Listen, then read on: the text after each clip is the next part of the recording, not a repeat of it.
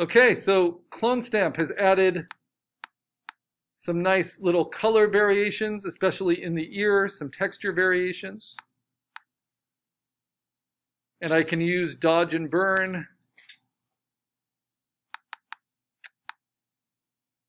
to bring those out a little bit, like bring out some of that texture in the ear.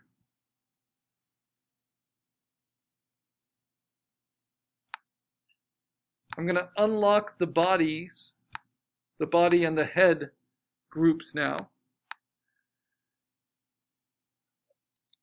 And I'm going to use Clone Stamp and Erase to kind of fix some of these transitions. But you want to know where they're coming from. So basically I need more of this golden fur to come down.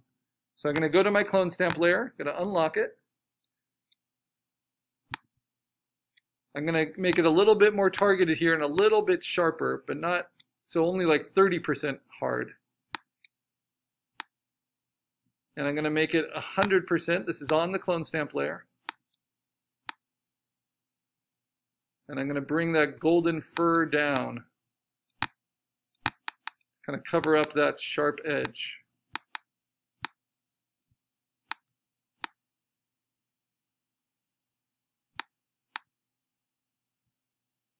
Let's see.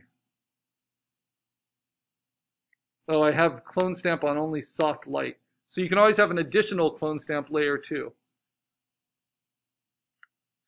So I have the bottom Clone Stamp layer on a soft light setting. But on top of that, I can make a new blank Clone Stamp layer on a normal setting. I'll mark this one orange. It's my Clone Stamp copy. And then I can more directly change this stuff.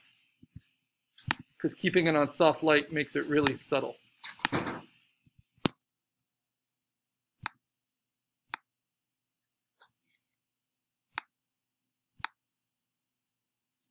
And I want some of this dramatic lion fur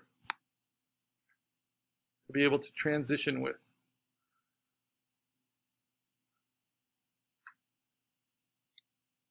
Okay.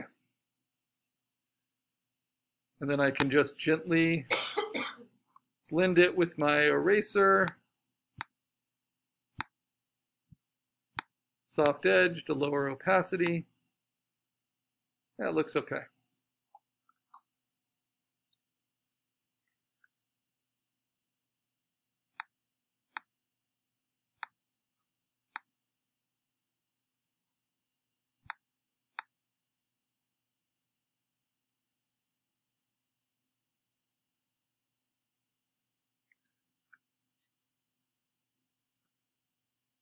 Okay, let's see. What else do we need?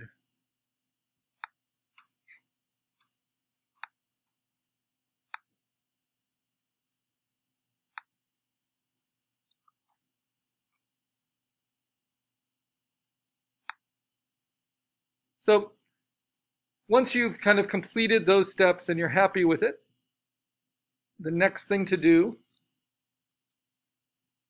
is to just cut it out completely. And I'm trying to decide how much of that rear end mushroom I still want. Maybe just a little bit less. But I don't want to get rid of it completely.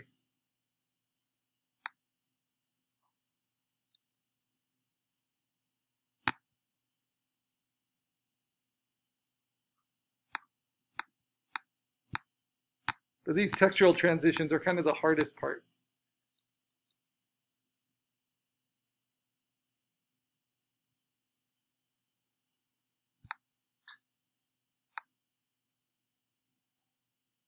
So let me dodge and burn.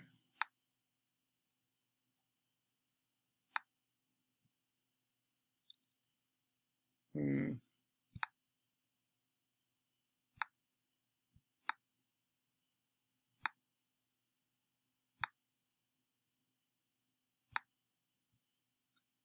going to try burning the highlights down instead of just erasing or before erasing.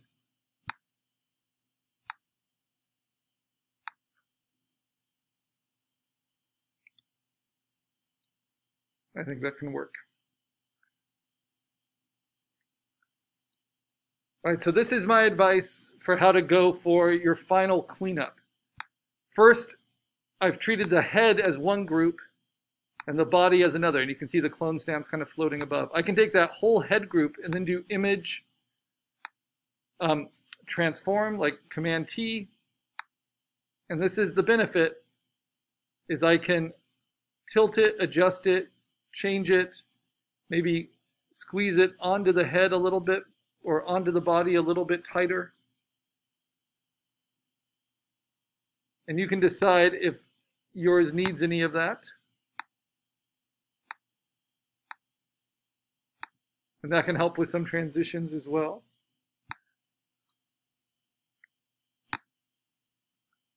What I can't do is I can't do a color and lighting adjustment to the whole head until I merge it together.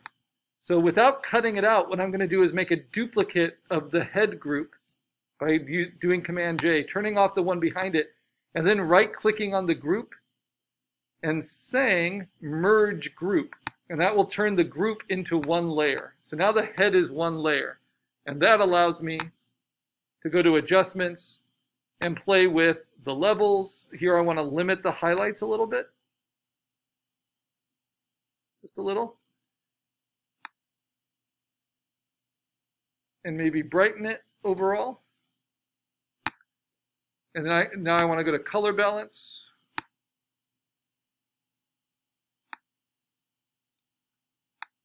Shift the midtones a little bit more towards the cool side. It's still a lot of blue in there.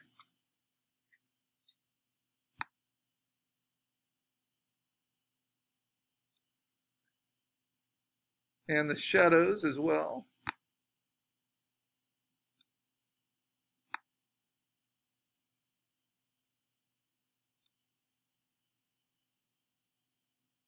Let's see the highlights, a little bit more red.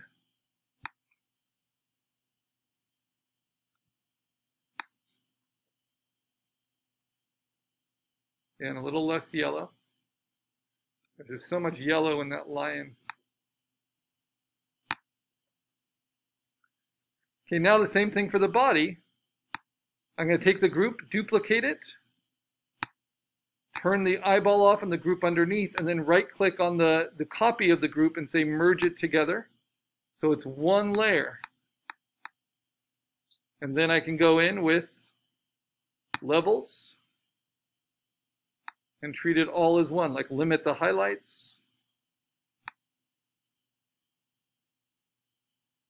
Maybe lighten it up overall a little bit. I can also do things like dodge and burn it, where it's all the layers together now in the body.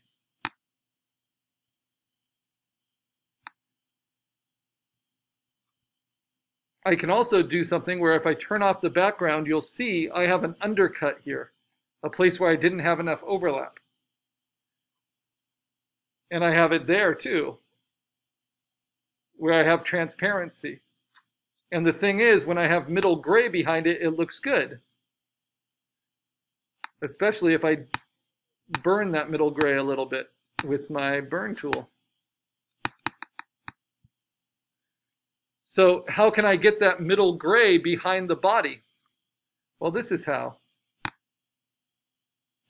Turn off all my other layers just so you can see it. So here's my body. Here's the background layer. I can use my magic wand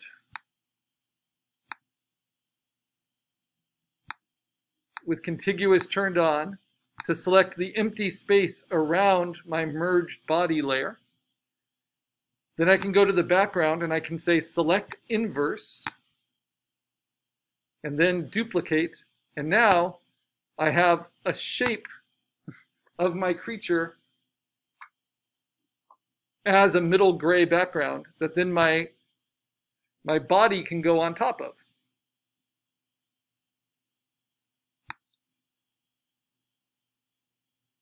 And that fills in that little gap for when I completely cut it out.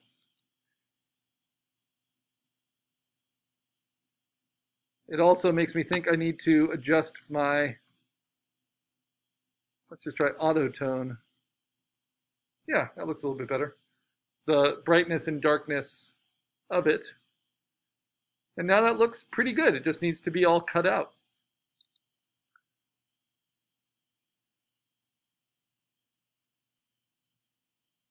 And what's great is I can turn the group on below it.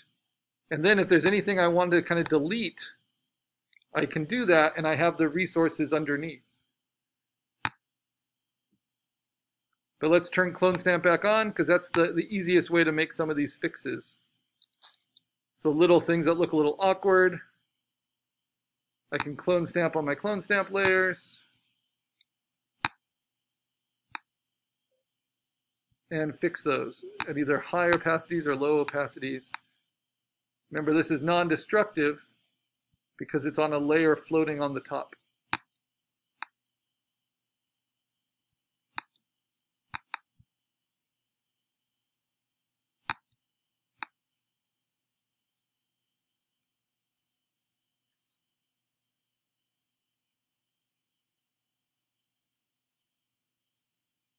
Okay. And of course I can use dodge and burn. I'm going to make it a little bit stronger, but still less, 30 or less.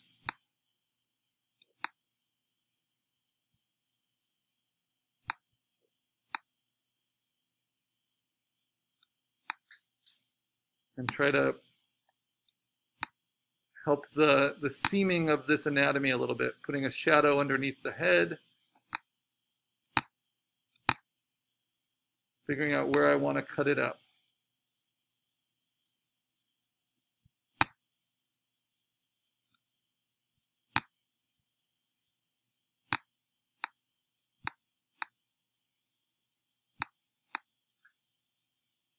And then using clone stamp to cover things up you don't want. And to help transition.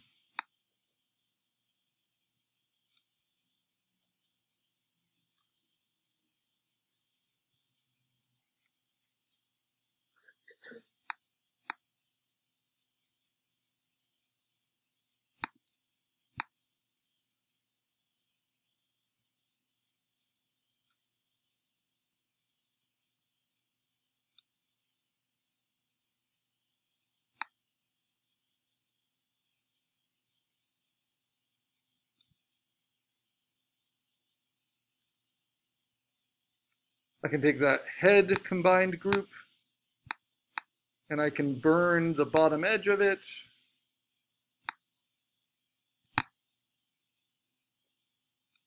And except for what's clone stamped on top, that should all blend pretty well.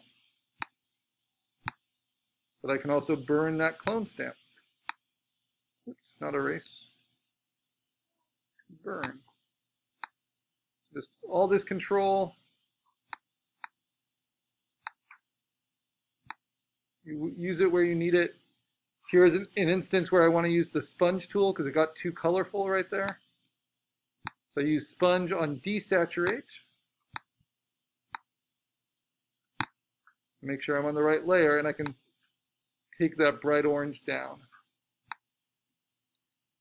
Here's a place I can use the sharpen tool on the head.